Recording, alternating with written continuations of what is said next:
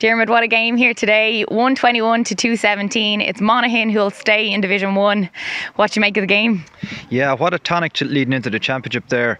Monaghan will be absolutely over the moon with that performance. I mean, they were dead and buried with 5 minutes to go in the game, and they came back. And probably, they were the one team that looked like they were going to win in extra time.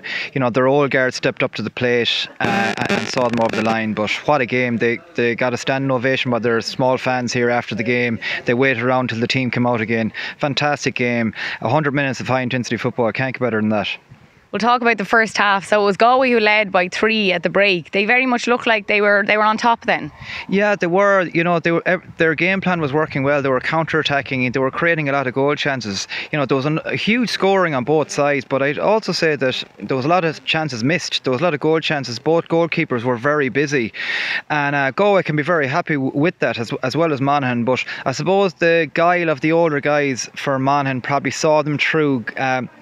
Paul Connery got a black card about 5 minutes to go in the game, and Monaghan just took over then. And Jack McCarron, what a performance! He actually only came on just at the water break in the first half, so he missed 50 minutes of the game, and he still ended up with 7.6 from play. Unbelievable performance, and all the scores were from far out on the sidelines, and brilliant scoring. So what a performance with him.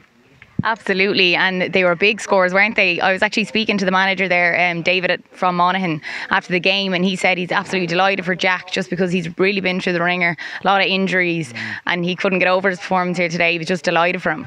Yeah, himself and Darren Hughes, and and Darren came on and he actually got a black card as well, so he missed 10 minutes of that game, and he was fantastic. He really bossed the game, he controlled the game. Conor McManus wasn't as influential as he usually is, but he still got some vital scores. So it was still the old guard, the experienced players that saw them over the line, but they do have some very energetic footballers out there. There's a lot of energy. They were still going well in the 100th minute. They were the team attacking. So I'm sure Banty and Donny Buckley and the management team will be very, very pleased with that going into the championship.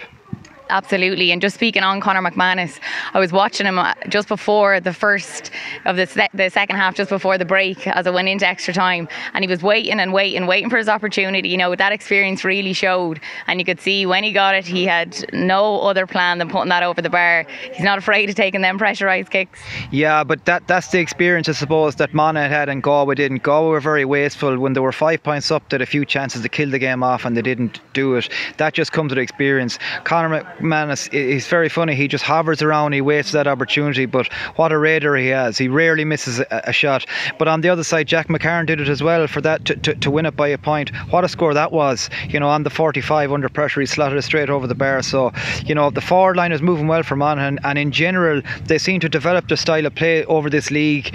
They're not as reliant on Conor McManus as they were, and they're still very competitive and winning games. So they're in good stead going into the Fermanagh game in a few weeks' time. And just speaking on relying on Conor McManus, is that what happened with Galway? Are we relying on Shane Walsh? Is that what happened here today? Well, to be honest with you, I think that today Shane had one of his quieter games. He was double marked there for a while, and Galway still had the game nearly out of reach, but didn't see it off. In fairness to Pádraig, he's brought an lot of young lads through there. In COVID, they haven't got many games, so he's blooded a lot of players, and these guys will gain from that experience. I know it's very disappointing going down a division, but at the end of the day, we're playing Roscommon. Galway are playing Roscommon in a few weeks' time. That's the big game for Pádraig and his team. And when they dust down and get over the disappointment, they've had 100 minutes of high intensity football. They've blooded a lot of young players through these 3 or 4 games, and a lot of them have come up trumps. So they'll be going into Roscommon game full of energy as well. Pádraig Joyce, you've played with him many years. He was very upset after the game, and of course only so, but he didn't come out, he didn't speak to the media. What do you think? He's just very disappointed? Yeah, that's Pádraig.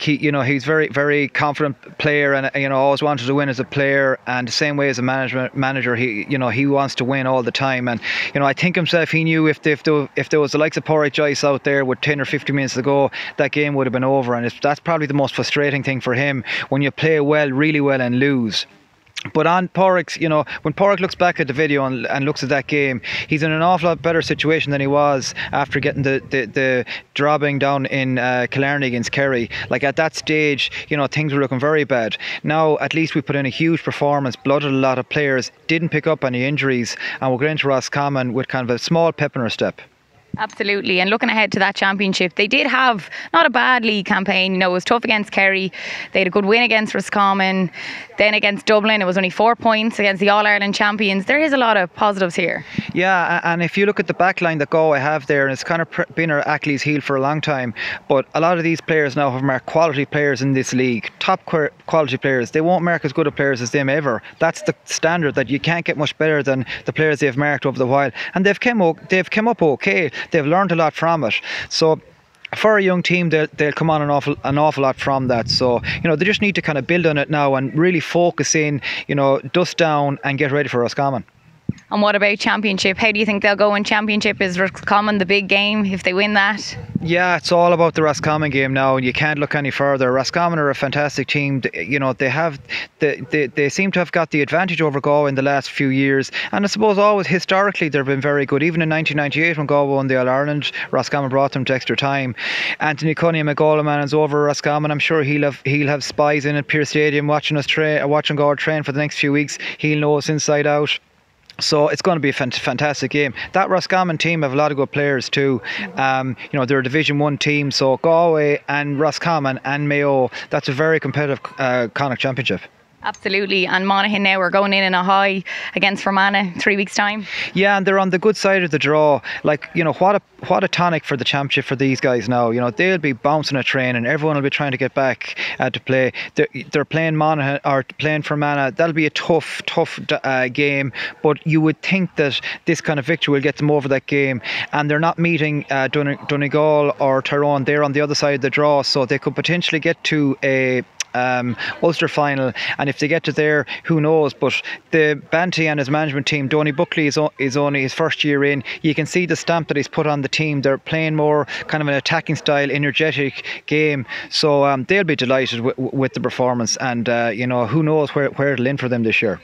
And just speaking on their style there for a minute, Rory Beggan, he has his own style. He's playing up there in full forward at one stage, constantly in the other half of the pitch. You wouldn't want to be nervous seeing him running up. No, and there was one stage there he was actually tackling Conor Gleeson coming out with the ball. He fouled him. I've never seen that before, a goalie tackling a goalie in play. And but on the other side, he nearly got lobbed when Enda Tierney took a shot and it hit the crossbar. So, but it's fantastic. He's really been changing up the games, how goalkeepers play coming out the field. I'm sure all the young goalkeepers down across the country are doing this at underage, just seeing Rory Beggan do this. He actually missed 2 45s today, which is not like him, but he's such an influential player. And if you look at Monaghan, the big players for Monaghan are all the more experienced players, and they're still there doing it for 10 years, and they'll do it this year. So it's very good for Monaghan. And Diarmaid, we were talking just walking in, there was a little buzz today. There was people here, supporters. It was nice, wasn't it? Yeah, fantastic. It's summer days, dry sod.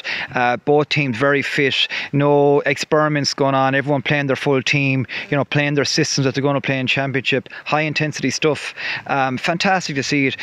There was only 500 people here, but it sounded like there was 10,000 here with the way they were shouting. The supporters clapping the Monaghan team off. Brilliant to see that, and hopefully we can get more crowds back and roll on the championship. Brilliant, Diarmaid, thank you. Thanks very much.